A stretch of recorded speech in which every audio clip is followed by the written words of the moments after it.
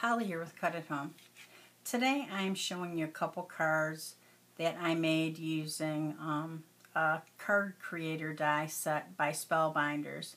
The designer on this design set is Stacy Carone, and this is called Vertical Chain. And this is a really versatile card base, and you can use it for a lot of different things. The die set is actually 2 dies that you get. One cuts just a rectangle, and then this one cuts just the frame. The inside you could cut a frame and a piece of paper, but what you want to do for a card base to make a frame is you layer these 2 dies together and cut both dies together. So your sandwich would be your dies. You would have your base plate, your dies, and what I do is when I'm using these together, since I don't have a magnetic base plate, I use a little piece of washi tape to hold them in place. Then your paper, then your top die, and you would run them through your die cutting machine. I have a Big Shot, that's what I use. So the cards I made today were a Halloween card, which turned out very cute, and this one I used an older Graphic 45 Halloween paper line called Rare Oddities, and I used for the base of the card just a 5x7 card base. This is a Bow Bunny dotted paper.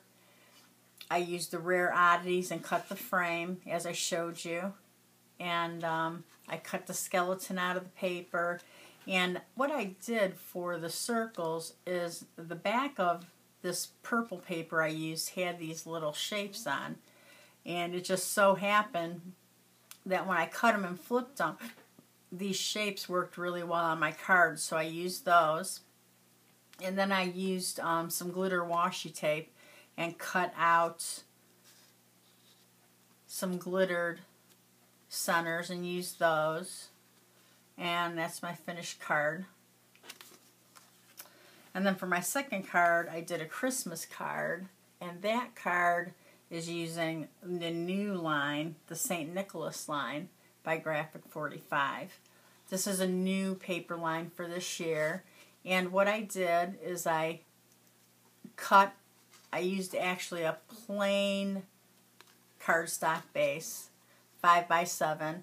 Then I cut just a rectangle of this red pattern paper. I cut the frame with the green pattern paper and adhered that. And I used the negative space again, adding, if you can see, there's little Santa Clauses from the paper.